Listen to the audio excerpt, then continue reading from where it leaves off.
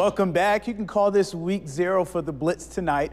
Public school teams participated in some jamborees for their final tune-ups before kickoff next Friday night. But tonight, the private school season kicked off in full as all MAIS football teams were in action.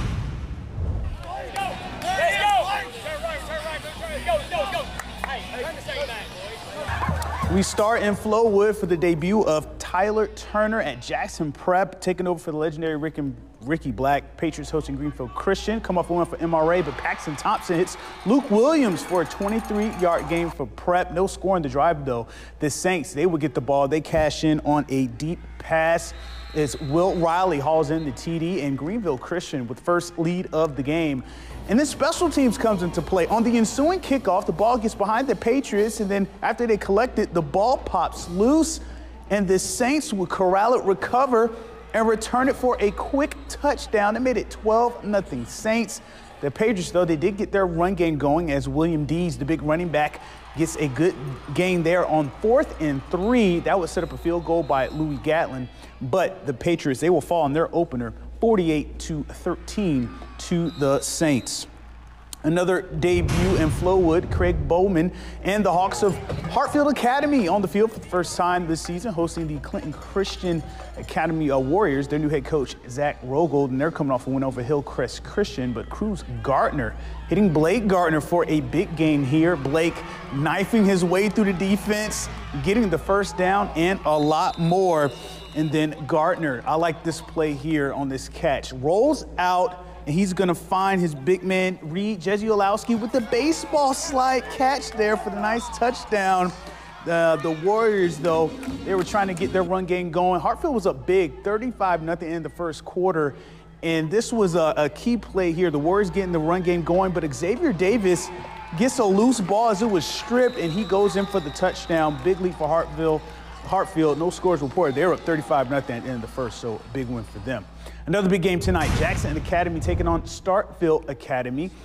Jay looking to start the season with a big statement win. The game started as a defensive struggle, but the Rays respond in third quarter. Marcus Harris rumbled his way for the first TD of the season from 37 yards out, 16-0 JA. The Raiders defense continued to shine. One of their 5 sacks on the night by Max Walenta. Tate Collins found CJ Banks from 75 yards away for a TD pass, his first TD pass as a Raider. You see him go into the end zone. Porter Harrell hauled in one of 3 picks on the night for JA's defense. I mean, they were executing on both sides of the ball. Clayton White fired his first TD of the year to Trey Adams from 32 yards out. JA pulls off a 37-0 season opening win. Up next, Leak Academy in Madden next Friday at 7. Now we go out to Pearl. The Park Place Christian Academy Crusaders starting their campaign at home against St. Aloysius. And the Flashes on the road trying to come back, and they got their run game going. Nice carry here to get in Crusaders territory as the Flashes break along the left sideline there.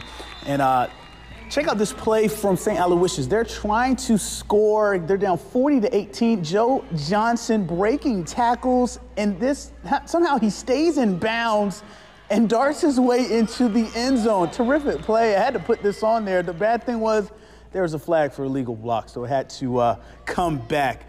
But a big reason why Park Place was ahead, Josh Sykes with a nice catch there for 20 yards out. St. Aloysius, they win their opener 40-26 over the Flashes. Now we go out to Copiah Academy. St. Joe's returning to the MAIS level. They led 19-0 in the third, but Emil Picarella and the Bruins offense, they're at their own goal line. Starting a drive, they fumble in the end zone. The Colonels recover, and that would give them their first lead of the game off that play, and they would continue to roll. The Colonels would go to their air attack and convert again for the touchdown. Copiah comes back from a 19-point deficit to score 34 unanswered. They win 34-19 over St. Joe's. Here's some other scores from week 1 of the MAIS season. MRA on the road, they bounced back for the first win of the season against Natchez Cathedral for a 56-7 win. And Tri-County Academy, they win big over Indianola, 47-7 their opener. Central Hinds Academy, they shut out Washington 27-0 to get a win tonight. And we'll be back after this.